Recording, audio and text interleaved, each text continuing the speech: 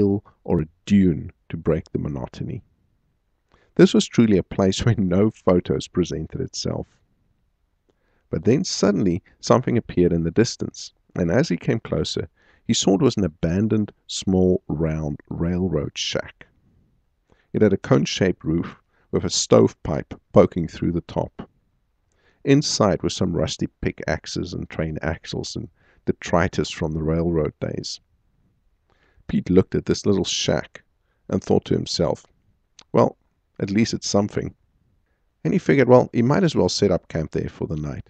At least he could make a photograph of the hut, since there was nothing else. Where Pete had actually stopped was station number 6 on the Khartoum to Wadi Halfa railway line that was built by Lord Kitchener at the beginning of the century to take goods down to the Nile River from Khartoum. So he takes his Nikon SD. It's a rangefinder camera that's made in the tradition of the famous Leicas. And he starts to walk around the hut. It's tiny, so it only takes a few minutes to walk all the way around it.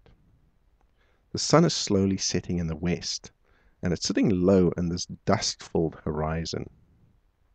And as he walks around the hut at various distances, he kind of does this thing of where he's walking around it in concentric circles. He notices something, and that is that depending on where he stands, the sun is either above or to the left or to the right, and more importantly, relative in its size to the hut. He said, it probably wasn't the first time that the thought occurred to me, but it was the first time it hit me like a baseball bat. I'm not just taking photos, I'm making a photo. I'm in the driver's seat. I'm in control. He makes a few exposures. He says that he seems to recall he made one where the sun was at the top of the roof. But then he moves closer and he moves to the side and he shoots the final shot, the one that we know today. He places the sun so it just touches the roof, and it's about 2/3 down the roof. He knows it's a keeper. For Pete, this is an epiphany. It's a lesson that would become second nature to him in the years to follow. The photo actually quickly gained fame. It was added to the George Eastman collection a very short time after he returned from Africa. Pete doesn't view this as a career-changing photo. He views it as a photo that helped him to define his work consciously and with greater intentionality. And from this point on, he was in the driver's seat of his photography instead of being a passive observer waiting for photographs to come to him. Let's take a closer look at the composition of this amazingly elegant photograph. At first glance, you have the impression that this is a ball that's rolling down a triangle. Hence the name rolling ball, which confirms the illusion that he's created is intentional. But once you look again, you realize it's actually the sun and the roof. And I realized that the only reason why you pick that up is the stovepipe at the top, which is a recognizable shape, tells you this is a roof. And the three-dimensionality that's in the colored shades of the sun that tells you this is the sun. The fact that he's placed the sun to touch the roof just so is really critical to the effect, and also placing the sun 2/3 down the roof slope. The other important thing here is that the darkest point is the rooftop stovepipe chimney thingy at the top.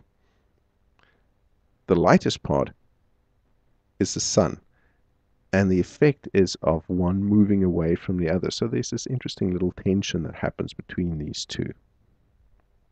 The focal length is flat in the composition, so it reads really like the interplay of geometric shapes. It's a triangle and a sphere on a flat surface. Instead of it is really a three-dimensional scene with elements that are literally billions of miles apart. There are 3 colors only in this composition. There's the deep orange background, which is graduated from dark to light, from bottom to top. Then there is the dirty yellow circle of the sun, and the purplish brown triangle of the roof. And then it all finishes off with the tiny, almost black arrow tip of the chimney pot. When you remove the color from the image, you realize that the color tones are pretty close to each other in relativity. The photo becomes all flat and dull in black and white. And actually you lose the ability to recognize it for what it is, because you lose some of that subtle color graduation in the sun, and you lose some of the subtlety in the chimney pot at the top. So it becomes more difficult to recognize that this is a sun that you're looking at, this is a sky, and that this is a roof.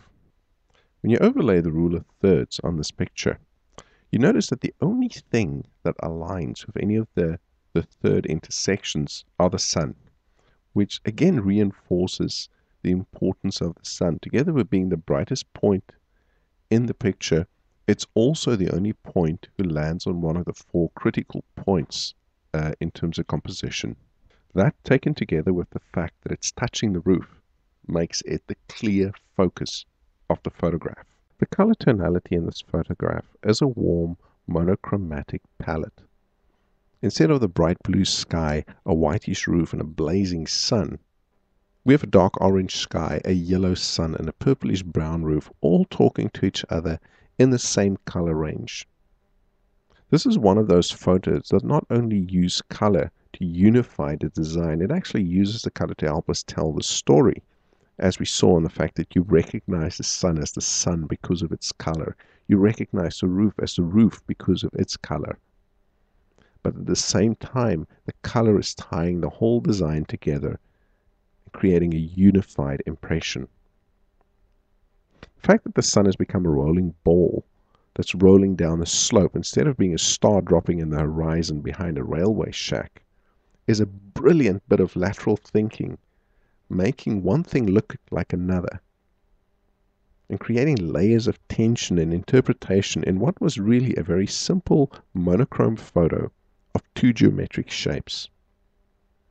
It is an elegant and abstract photo.